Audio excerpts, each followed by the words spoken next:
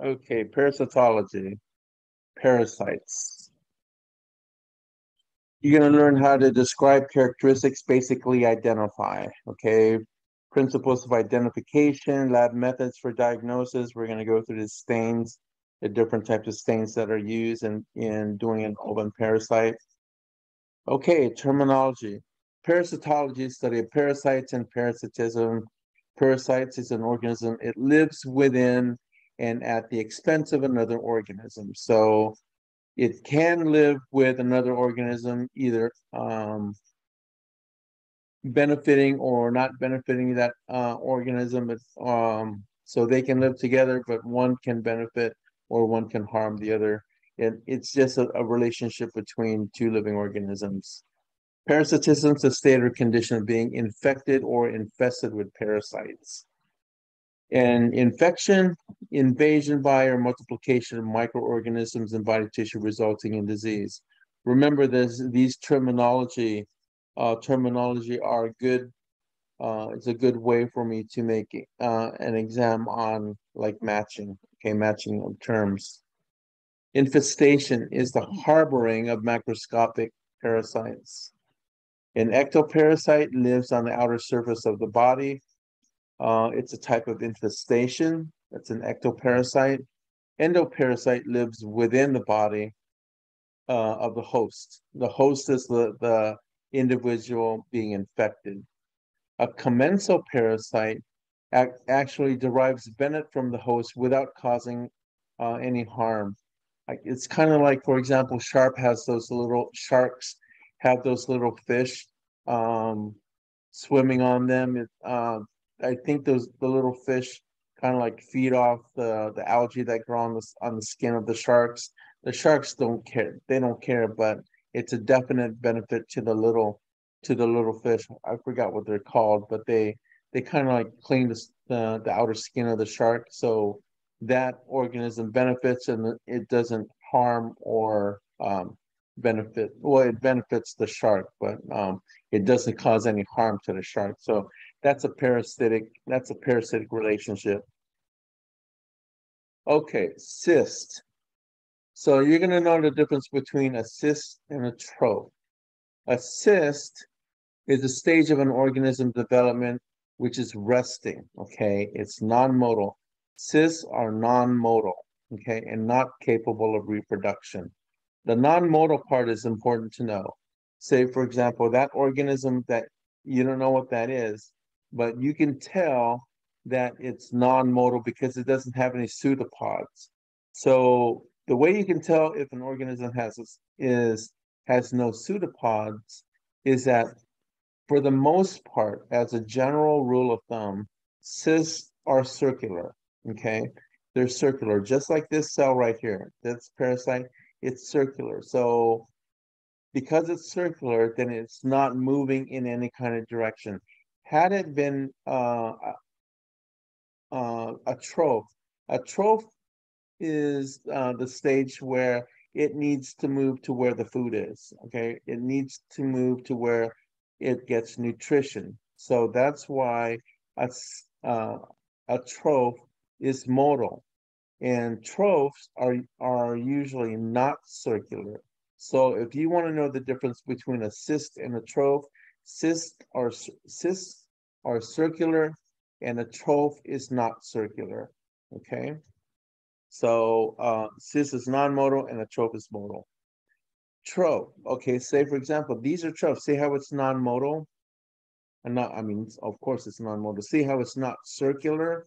That means if it's not circular, that's a troph. These are all trophs. They're not circular. So that means that they are modal. Okay.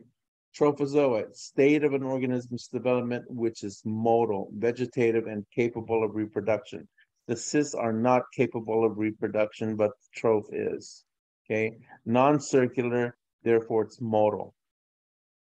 Okay. The one just by taking a foot, step back. The one on the left, it's almost a perfect circle, so that's a cyst. The one on the bottom, it's not circular, so that's a troph. Okay, cyst versus troph. Okay, incubation period is the period from initial exposure to the point which the parasites or the products can be demonstrated in feces. So it's the time from infection to the point where you can actually demonstrate it in feces. You do a stool sample, they take it to the laboratory for ova and parasite exam, and then if you see parasites, the ova are the eggs and the parasite is the actual parasite. If you see either ova, eggs, or parasite, then from the time of infection, from the time of initial exposure to the time that you see it microscopically, that's the incubation period. Okay. When it's demonstrated in the feces, that's the end point, and the point of infection, that's the beginning point. Okay, that's the incubation period. The host, like I mentioned earlier, that's the person or individual or organism that's being infected or infested by a parasite. Okay, a host contains the parasite, and the parasite is obtains its nourishment from the host. Okay, just like I mentioned the fish and the shark. So that fish is benefiting by eating the algae on the surface of the shark. So, and the shark doesn't care. The shark's not being, because it's not being harmed. So the host is the organism that harbors the parasite. Intermediate host is between the parasite and the final reservoir or the final host. Okay. And so in order to get to the host, it sometimes parasites need to go through other organisms like snails or fish. Okay, so an intermediate host is a required host in the parasitic life cycle in which essential larval development must occur before the parasite is infected to its definitive host. So the parasite, in order to get to its definitive or final host, it may need to be facilitated by another organism, like either a snail or a fish. Okay, development occurs, but adulthood is not reached. It's not an adult until possibly it reaches the definitive or final host.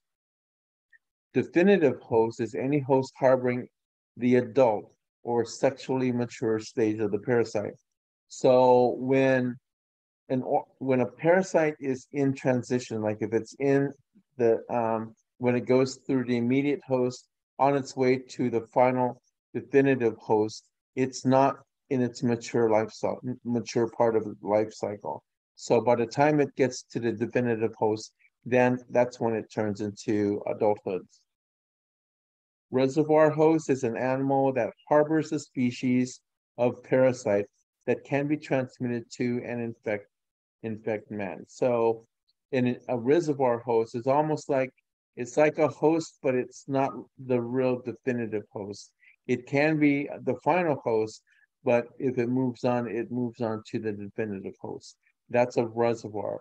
The reservoir host harbors the parasite and it's close to adulthood. Okay. The definitive host is when the parasite is in the adult stage. Life cycle, I mentioned that before, it's a sequence of morphologic and environmental stages necessary for survival and reproduction of parasites. So it's like the life cycle is like cradle to grave. When it's born, it goes through developmental stages. Um, like for example, you'll see in the malaria life cycle that there's 2 points in that malaria life cycle where mosquitoes will infect the definitive host. So it goes through morphologic changes. It creates gametes, oogametes, or it can be recycled. There's meiosis and mitosis going on, and that's why I require that you know, and I'm going to teach you the malaria life cycle so you understand what happens, what kind of morphological changes take place when malaria infects a human. Okay, there's three different stages of the malaria life cycle that you will know. Vector, it's kind of like vector is kind of like an intermediate host. Usually vectors are kind of like arthropod vectors. A vector is an arthropod meaning like an insect. like tick, lice, mosquito. Okay, those are arthropods. Okay, a vector is an arthropod or other agent that carries microorganisms from one infected individual to another. So a vector takes the disease from one individual and transmits it to um, infect another organism. Geographic distribution. Okay, factors affecting endemicity, whether it's an endemic disease, are three: the presence or and habits of suitable hosts, easy escape in environmental conditions, presence and habits of a suitable host. So depending on how the individual travels can determine whether or not that parasite's going to survive. If it stays in one general area, then it's limited to that one general area, and it may not propagate. Easy escape, if it's in a situation where the environmental conditions may be harmful, may develop into a harmful situation, it needs to be able to escape from that situation and survive somewhere else. And environmental conditions, so things like the weather or the temperature, if it gets too hot or too cold, the organism needs to be able to travel. Okay, so mobility of the parasite is important for survival. Factors that affect the distribution of human parasites: economic conditions. I mean, if it's a third world country, then hygiene may not be a priority. Uh, Usually, it's survival. Survival is the priority, and hygiene becomes secondary. So, economic conditions, social conditions, who who these hosts like to hang out with, religious practices. Like some religions don't eat beef. Some religions don't eat pork. Think and it's because of religious reasons. And migration, the like I mentioned on the previous slide, the ability of the parasite to migrate uh, adds to its survival. Distribution of human parasites. A lot of parasites in the tropic and subtropic region, temperate regions as well. So certain parasites live in certain regions depending on the temperature, climate, desert, or temperate regions. Factors involved in the transmission of parasites: the source of the infection, the mode of transmission, and the presence of susceptible hosts. So all of these factors are what parasites need, and it helps in their survival. Okay, the source of the infection, um, if if the host is immunocompromised, then the parasite can easily infect that patient. The patient doesn't have any defenses like um, you know immune system. The patient has a good immune system, then the host is able to fend off the parasites. The mode of transmission, if the parasite's not able to go from individual to another individual, then that can affect the survival of the parasite. So these are the things that'll help the parasite survive in the presence of a susceptible host. Susceptible host. Again, going back to whether or not the patient has a really good immune system or if it's immunocompromised. Okay, life cycles. There's three types of life cycles. No intermediate host, where it goes from uh, human to human. One intermediate host, maybe like a mosquito, or two intermediate hosts like a crustacean and a fish in that life cycle. So no intermediate hosts are transmitted from person to person. Auto-infection, contaminated food or drink, or fecal oral contamination. One intermediate host, usually a large mammal, crustacean, or insect, like um, a mosquito or lice or a tick.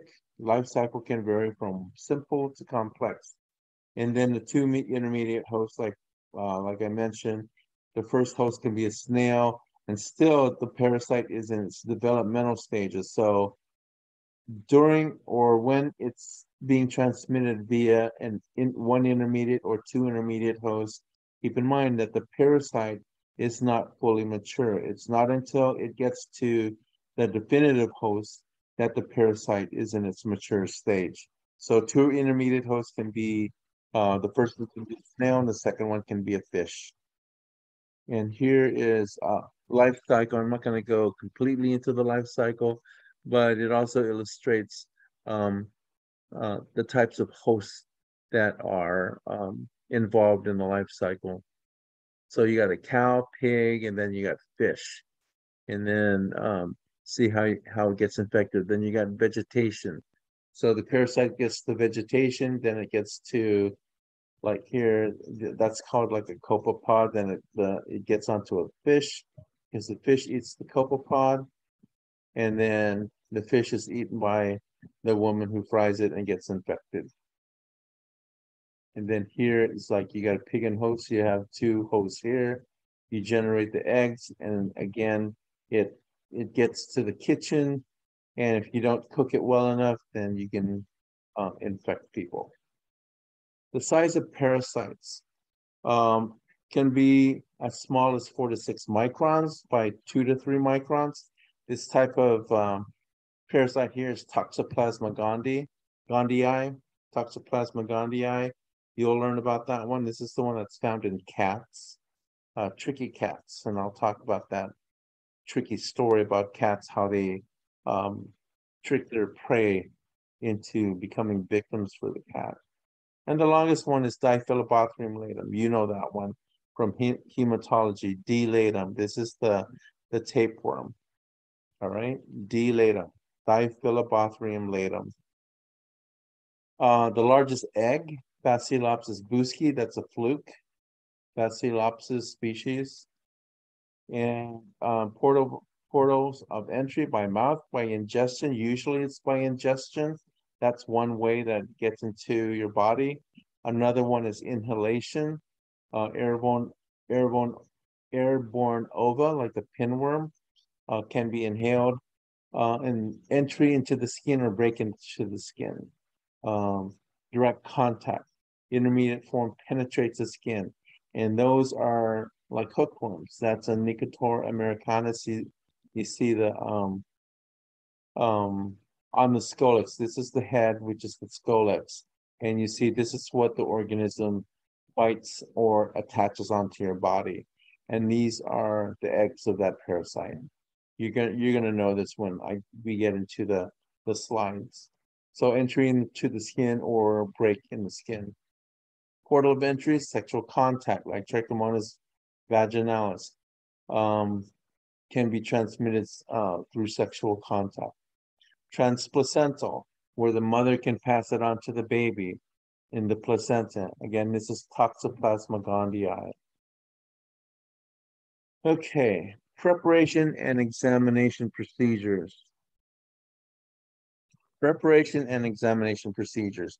Good hygiene prevents infection by parasites.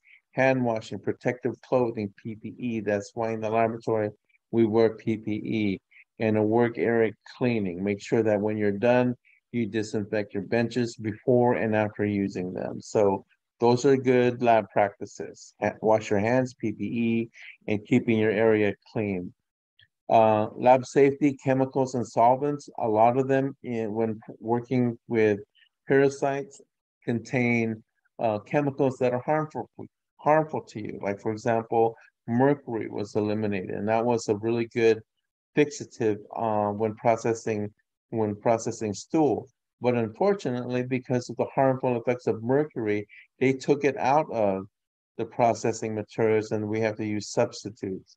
But unfortunately, when um, mercury was part of the processing materials, they got really, really beautiful trichrome stains, and it was really easy to see the parasites. But the substitutes are not as good quality as mercury was. Okay, so when you're using these chemicals, because they're solvent and they're volatile and you don't want to breathe the fumes, it's always good practice to work underneath the safety hood. And you always want to use chemicals in accordance with, that's what IAW means. IAW means in accordance with manufacturer's instructions. So you always want to follow manufacturer's instructions. That's the rule. When an inspector comes to your laboratory and it sees how you're processing certain things, could be blood, could be stool, could be anything in the microbiology lab, he's going to watch how you process those specimens. And then what he'll do is he'll go to the SOP and make sure that you follow the SOP to the letter. Okay, because if you don't, then that's a violation. Mercury chloride, that's what I mentioned earlier. This is not used anymore because mercury chloride contains mercury. Formalin is used as another chemical that's used as a preservative. Chemical and solvent disposal, you can't just, I know in our laboratory, just stains alone, we can't dump it down the drain. To me, it's like, why do we have sinks if we can't use the sinks? You know what I mean? So no, we have to dump it into that big barrel, and that big barrel will dispose of the stains and chemicals um somewhere else, but we can't just dump it down the drain. So disposal of chemicals in accordance with manufacturer and command instructions. So this lecture was originally in the Navy, so a command is a major facility. That's what we call the command. It's like a hospital is a command. It's Navy talk, so ignore that. Flammables. Use lab SOP for guidance. Examples. Flammable chemicals include ethyl alcohol, xylene and toluene, but xylene and toluene aren't used uh, too much anymore, if at all, because xylene contains benzene, has the benzene ring. Anything that has a benzene ring in it, like xylene and toluene, those are carcinogens, so they've essentially been eliminated from the laboratory, but they're dangerous chemicals. Equipment safety. Use PPE when operating laboratory equipment. Standard rule of thumb for laboratory safety. You always have to use your PPE. Centrifuges, use them in accordance with manufacturer's instructions. Glassware, use standard precautions to prevent glassware breakage. A lot of glass has been taken out of the laboratory because of breakage and causing injuries. So, and then glass needs to be disposed of properly. You don't want to dispose glass in regular trash. They have to go to the sharps container. Heating elements and equipment. That's why I don't like to use those loop incinerators where you stick it in and it turns orange and then you wave it so your loop cools off. I like to use the disposable loop, streak with one side, turn it over, then you have another clean side and streak for isolation. I like the disposable loops. Those heating elements, if you use them, like those loop incinerators, have to be used in accordance with manufacturer's instructions. Observe burn prevention measure, like don't keep it too long or where you're going to actually create a flame. Specimen collection, patient identification is really important. You don't want to mix and match the wrong patient with the wrong specimen.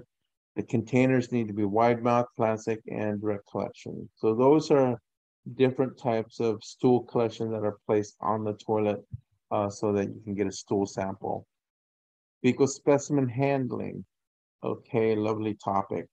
Specimens should be handled carefully due to possibility of contamination, and they should be submitted to the testing department immediately. As with all other specimens, you don't want to collect a specimen like a urine or a CSF and, at the nurse's station and then put it on the counter and then wait a couple hours later or say, well, I'm going to pass the laboratory on my way out when I go home. You need to, as soon as the specimen is collected, it needs to be transported to the laboratory as soon as possible. O&P or open parasite exams, you want to do it before X-ray procedures because they usually give you things like barium enema, which will kill the parasites. You want to know if there's living parasites in your body.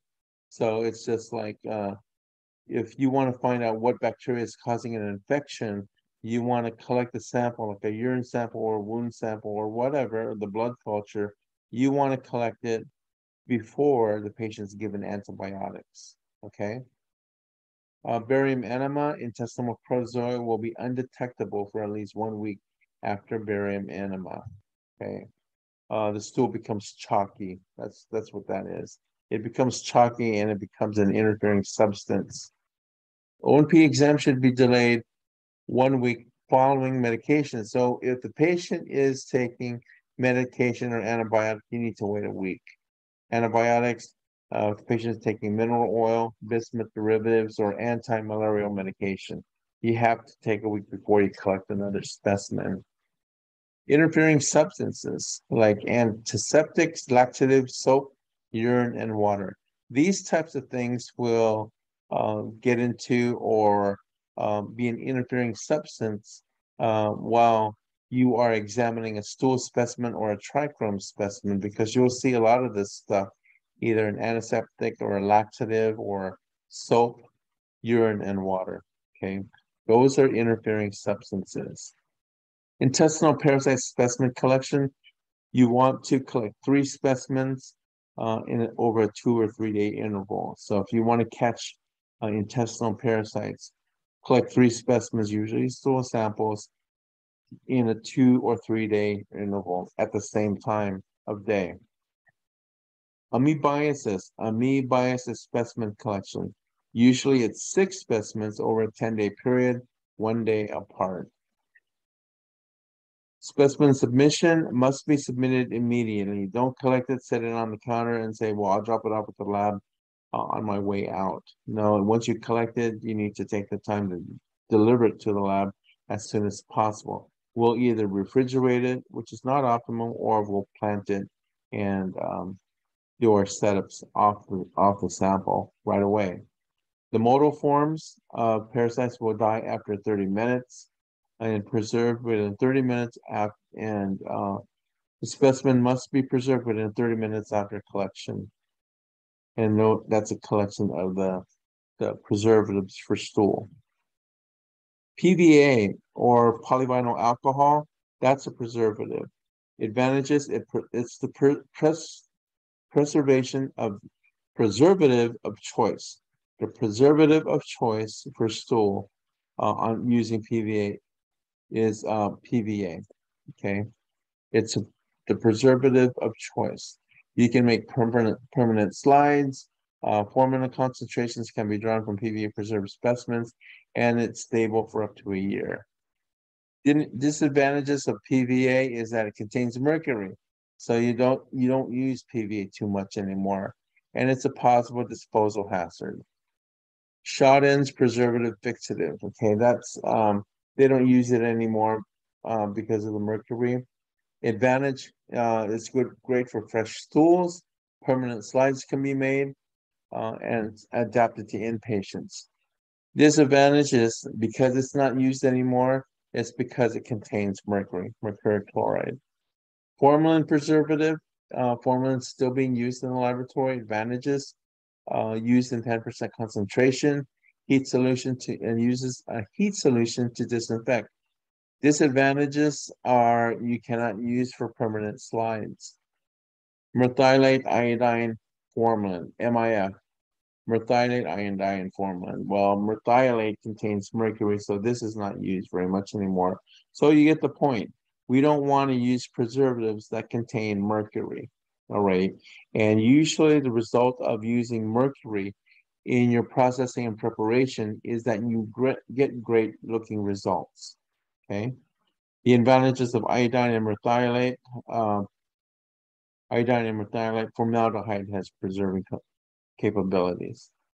Those are the advantages of using methylate iodine formaldehyde. Disadvantage, again, the big disadvantage is that it contains mercury. It can't be used for permanent slide, and it's not adapted for concentration procedures. And there's that mercury. Okay, now I'm supposed to stop, but you know what? I think I'm on a pretty good roll, so I'm going to continue. Stool concentration technique is done on all fecal specimens. The concentration technique also ensures detection of even small numbers of organisms. Usually it's a conical shaped tube. of stool that's suspended, and then what you do is you centrifuge it until you get a button at the end of the cone, the conical tube, and that's what you use to look for your parasites.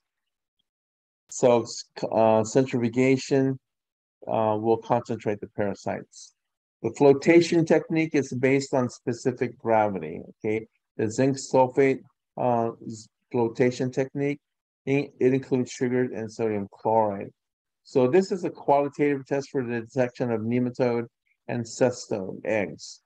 Okay, and again, separation is based on different specific gravities. Advantages of the zinc sulfate procedure is a high specific gravity, free of debris, and you get eggs and cysts float to the surface, and it detects protozoan cysts and nematode ova. All other advantages of the zinc sulfate is that it's better sedimentation for concentrating cysts in the eggs, except for a percolated ova. Operculated means it has a lid.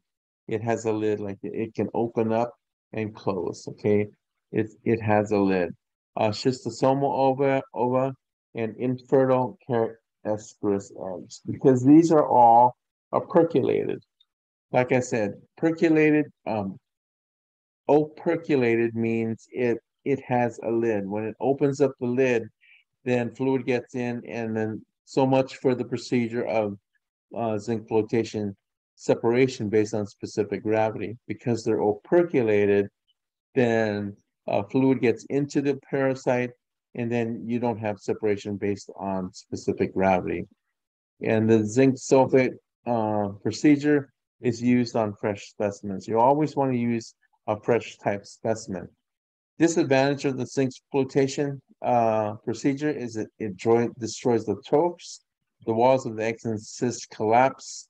It's not for trematode and cestode egg. The organisms become distorted in appearance, and rapid deceleration may cause the floating organisms to sink to the bottom. So there's flaws in the concentration procedure portion of processing. Because deceleration may cause the floating organisms to sink to the bottom. Formalin ethyl acetate. Formalin ethyl acetate is a technique of choice for sedimentation. It's the easiest, has the least number of errors, and recovers protozoa, ova, and ova, and larva. And it can add iodine for staining fresh or preserved specimens. Okay, the formalin ethyl acetate procedure is less effective than the flotation for cysts and tropes. In other words, it has poor recovery, less than the flotation for cysts and tropes. Preservatives, most parasites include schistosomes and operculated ova. Okay, and this procedure is safer than formalin ether technique. Okay.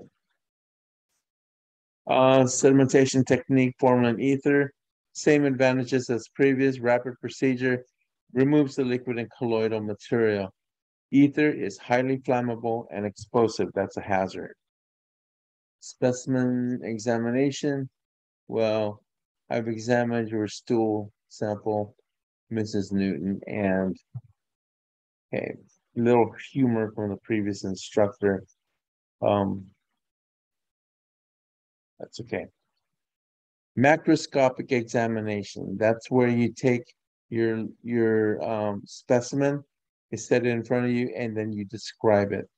Is it hard or formed? Okay, is it hard or formed, as opposed to soft and liquid? Okay, stools can either be hard or formed, or soft and liquidy. Okay, loose, watery, liquid stools. Those types of specimens usually contain tropes. So if you want to look for the tropes, remember the tropes are not the ones that are circular. Okay. Note, helminth, ovum, and larva are found in any fecal consistency. Color. Okay, so when you get your stool sample, you're going to be, depending on your laboratory, what they want to do is that they want to document the severity of the loan. Okay, so color, occult blood, dark stool, bright red, blood and mucus, yellow and fulminating ganglia, giardia lamblia. Giardia lamblia. Okay, proglottids. Each section in a worm like that, like a tapeworm, each section that contains the uterus is called a proglottid. So right there, it looks like, excuse me, it looks like a bamboo stick, but each compartment is actually a proglottid containing its own reproductive materials and organs. Proglottis may be found at the bottom of the container. Pinworm ova may be found at the surface of the specimen. If mucus is present, check for possible trophozoites. Macroscopic examination again, examine within 30 minutes. Quick processing. Soft specimens should be labeled within 1 hour, probably because since it's soft, then it'll be easier to process because the longer you wait, then it'll turn hard and be difficult to handle. Charcolating crystals, you remember that from hematology. Charcolating crystals are crystals that came from eosinophils, okay, associated with amoebiasis and helminth infections, and it's derived from eosinophilic granules. Okay. Scan the entire slide wet mounts for 30 minutes on low power. So there's, unlike the AFB, there's no minimum number of fields that you need to be looking at. Wet mounts, direct wet mounts is a saline prep for motility. Iodine prep, iodine prep is used for cysts and kills tropes. A supravital stains for tropes. A supravital stain, by definition, is a stain that will be taken up by an organism, a living organism. Okay. Permanent slide stains, it's a reliable method performed in conjunction with concentration procedure. And the permanent slide stain is recommended for every fecal specimen. Everybody gets a memorandum, a record of collection. Permanent slide stains, you have color contrast between organisms and background material for easy identification. So with these permanent slide stains, you can see morphology under oral immersion. You can see items overlooked in wet mounts can be more readily found on the permanent slide, and it's more convenient and it's permanent.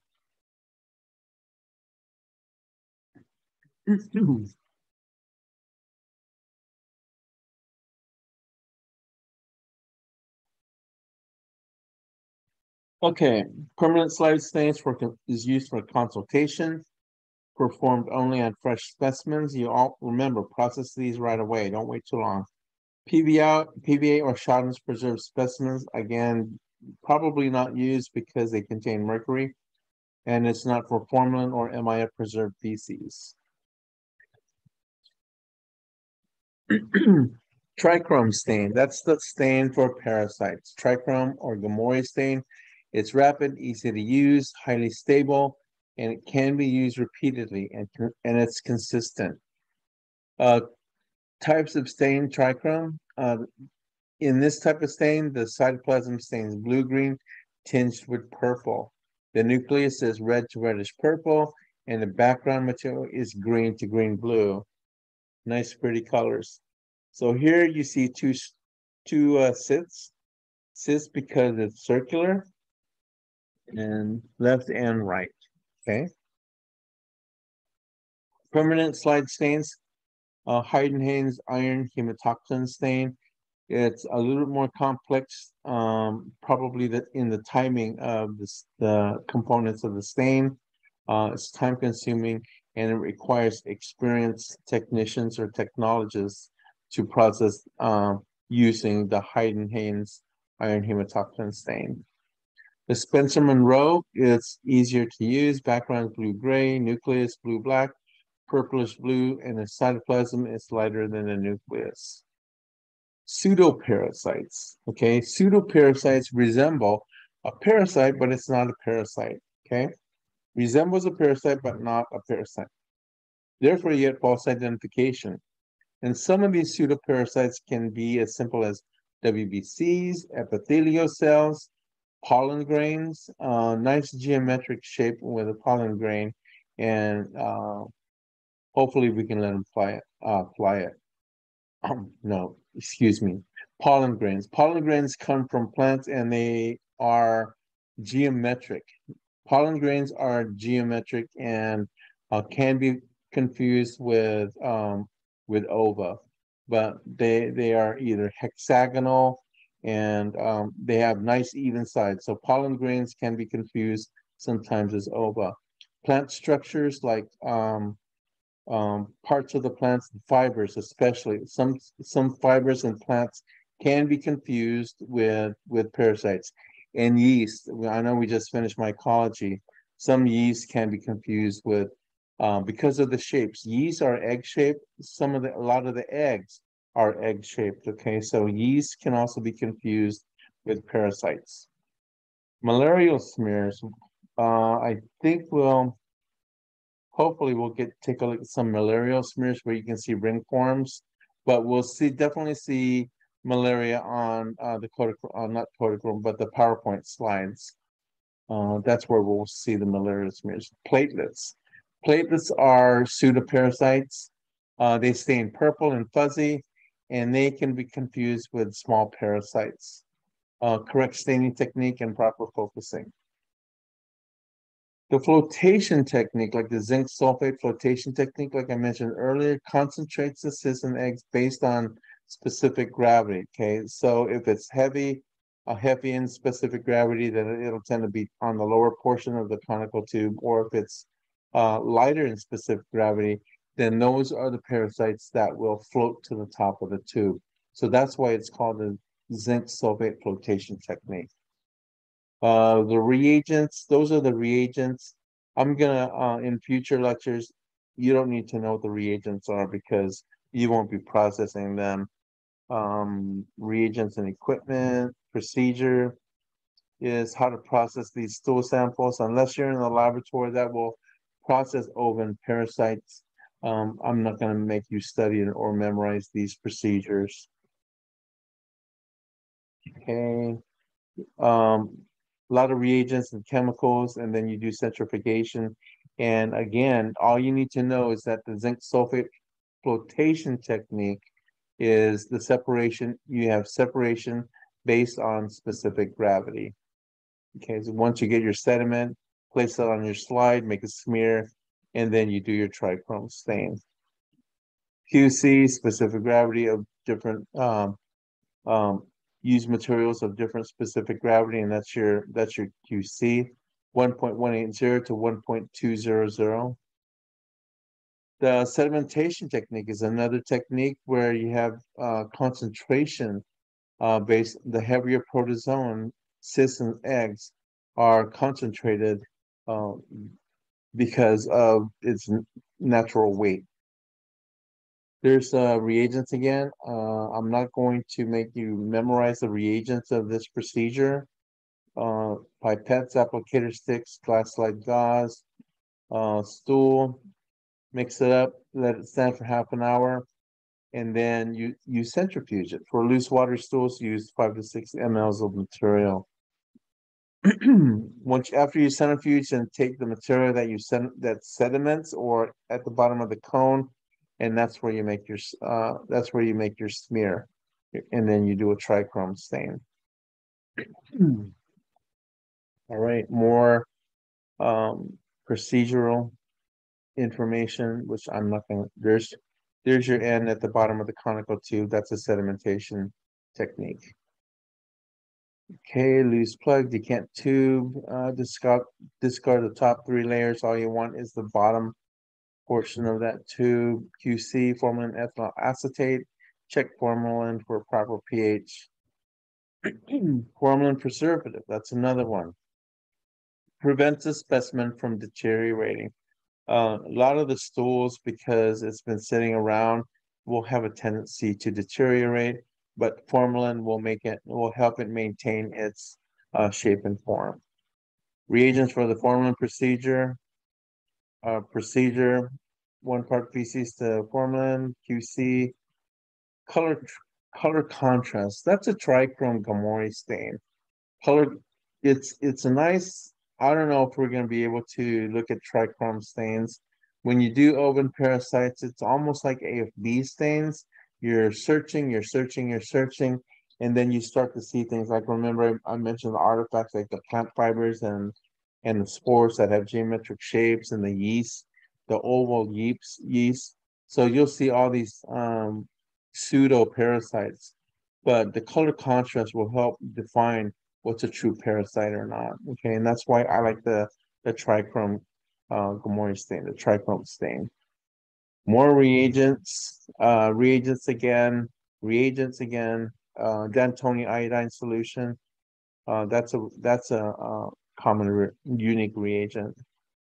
And xylene and toluene will not be used because they're carcinogenic. And here's more procedure stuff.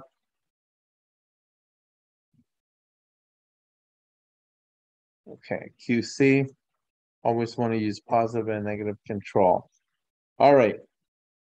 So I got through all that staining and processing and stuff that you really, really didn't need to know. That's why for next semester I'm going to eliminate those slides because I still want to focus. Again, my focus is to make sure I teach you guys what you will probably be seeing on your ASCP exam. So now we're going to get into the parasites, the protozoans. Protozoa is let's pro term eukaryotic single cell animals, usually microscopic, such as amoebas, ciliates, and flagellates and sporozoans. Both parasites based on their mode of mobility. Okay, a eukaryote has a membrane-bound nucleus. Okay, that term was in mycology.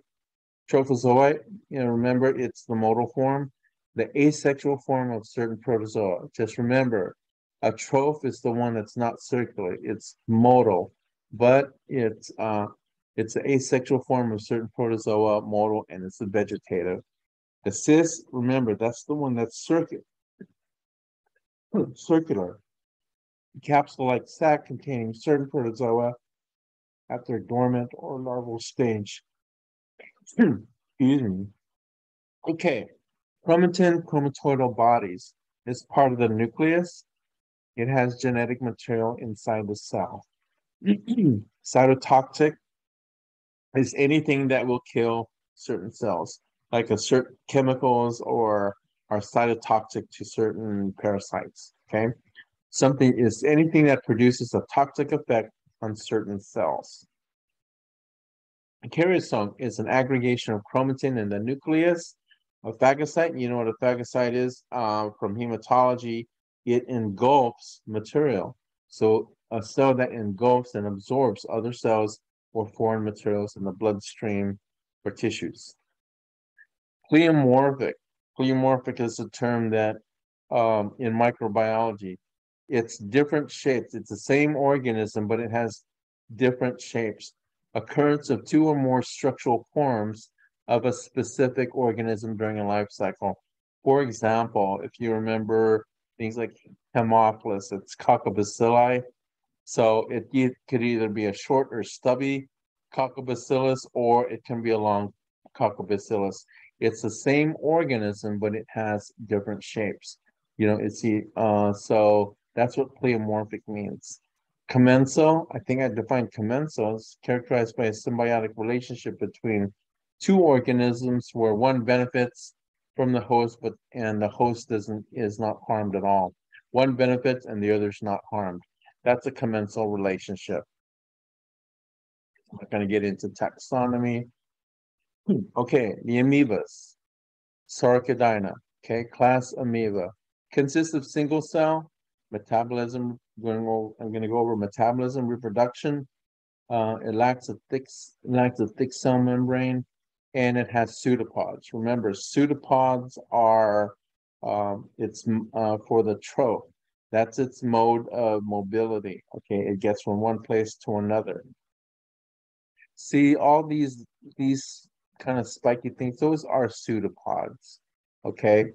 There's a contractile vacuole, there's a nucleus, and there's food vacuoles, but this is a typical, it's not going to be like that. That looks like a splatter, but the pseudopods. Pseudopods means that it's modal, it's going to move to where the food is. E. histolytica, it's the first parasite. Entamoeba histolytica, this is a bad guy, okay? Entamoeba histolytica can cause um, really bad diarrhea, and it can be invasive.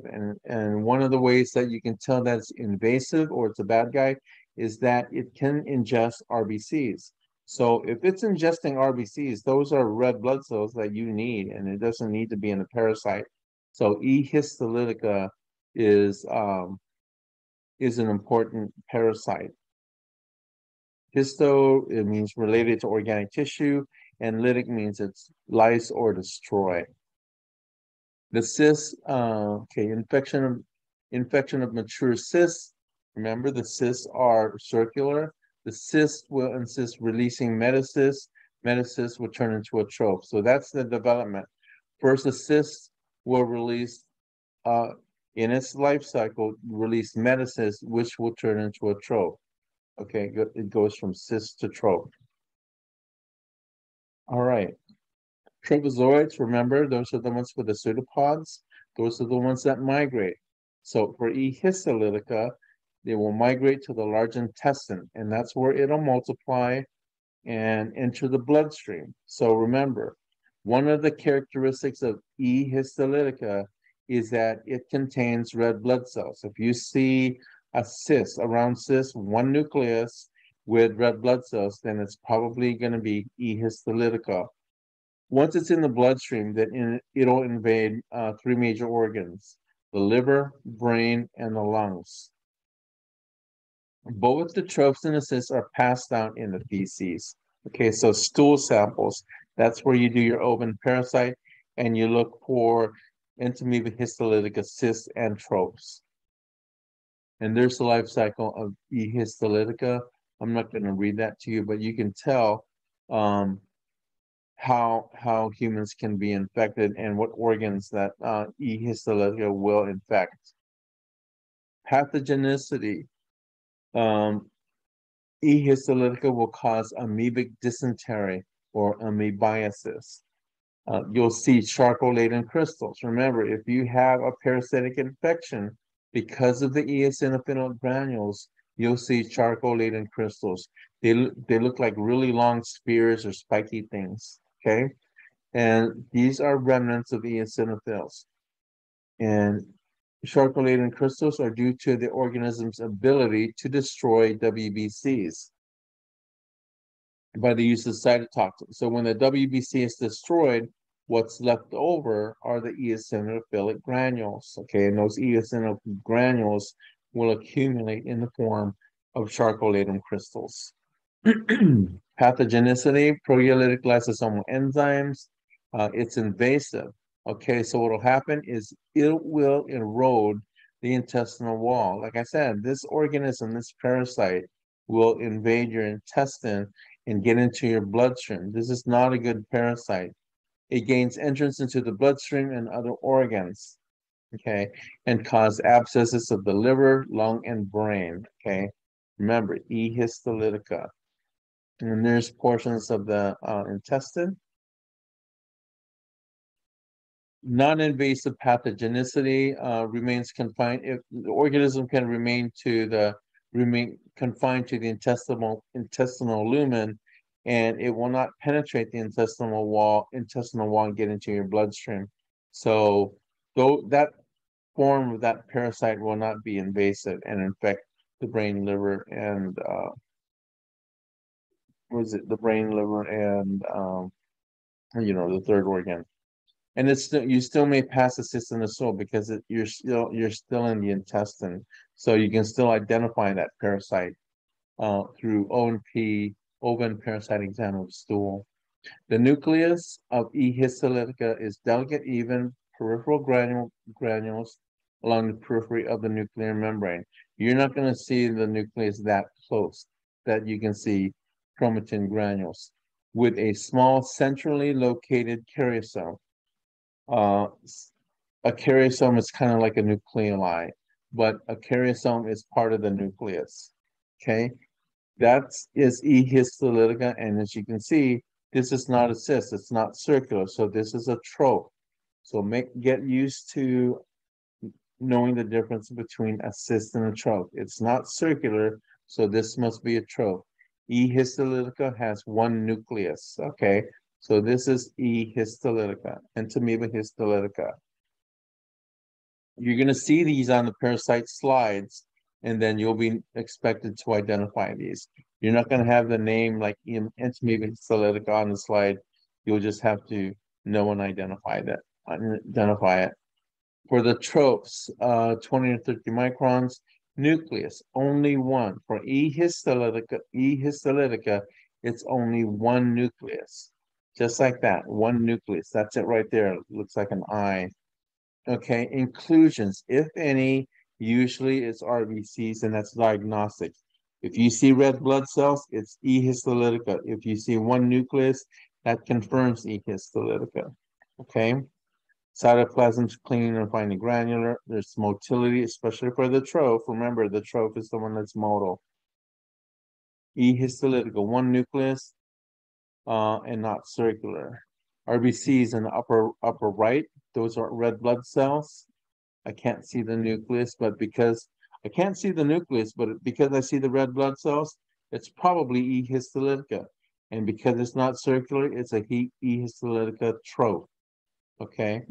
The one here, the one at the bottom, it's almost circular. I see one nucleus. I don't see any red blood cells. So this is E histolytica cyst with no red blood cells. And so this would be a cyst. The one on the left would be a trough.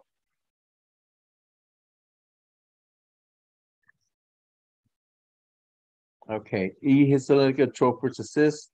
The one on the left are troughs because they're not circular. One nucleus. The one on the right is circular, and those are probably red blood cells or chromatoidal bodies. Okay, one nucleus. So E histolytica, trough on the left, and cyst on the right. So the cyst, 10 to 15 microns. Nuclei can be one to four, but usually it's one. Inclusions are the chromatoidal bodies, which are aggregate of ribosomes, and the cyst can also contain glycogen vacuoles. So there's stuff within the E histolytica cyst that can be confusing, but still one main nucleus, but it can be one to four, but usually it's just one. Okay. Cyst. Entamoeba histolytica cyst. When I go through the slides, I'll use only the images that I will be testing you on. Oh my goodness. Okay. So that's it. That's it for Parasitology 1. So I'm going to be giving you the Parasitology slides that you need to know, and then we'll review them, and we'll review them again, and we'll review them several times so that you really know them. Are there any questions? I know this is a different language from bacteria, a different language from mycology and AFB. So now we're into the parasites, which is a pretty large section. So fortunately, I did both sections of Parasitology 1. I'll do the review in mycology tomorrow, and no lecture scheduled on Friday, which I originally scheduled because I did Parasitology 1. Are there any questions? Because I'm going to start doing the review of the Parasitology slides, and you'll see what I'm talking about. And once I do the review, it'll be easy to memorize. Because when I review with you guys, then you seem to be picking up pretty good. Any questions? Of course not. All right. If there aren't any questions, so tomorrow in laboratory, first thing in laboratory, I'm going to tell Daniela to pull out remember the frozen serum? The frozen serum, I'm going to have her pull it out so it's going to be thawed by the time you get there. and then we'll take Candida albicans, make a suspension. The first thing I want you to do is make a suspension in that 0.5 ml aliquot of serum and incubate it at the beginning of class tomorrow. We'll do the review, and you'll also do bioescalan on listeria, so that you can believe that listeria looks like strep with a bioescalan positive, and then we'll finish off listeria, and then we'll try to do the oh, okay, then we'll take your listeria out of the refrigerator, and then you'll incubate that one plate of listeria in your drawer and keep it at room temperature, so that on Friday, what your lab will be is to do the hanging drop, and hopefully you'll see listeria doing tumbling motility, because tumbling motility is that's how you get listeria to tumble. It has to be at room temperature. All right, so that's tomorrow's lab and Friday's lab. We'll do the review on um, tomorrow, and then you'll have your mycology test on Friday, and we'll do hanging drop on Friday. All right, any questions? Okay, if not, then I will see you tomorrow at 4. Have a good night. See you tomorrow. Okay, you too. Have a good evening.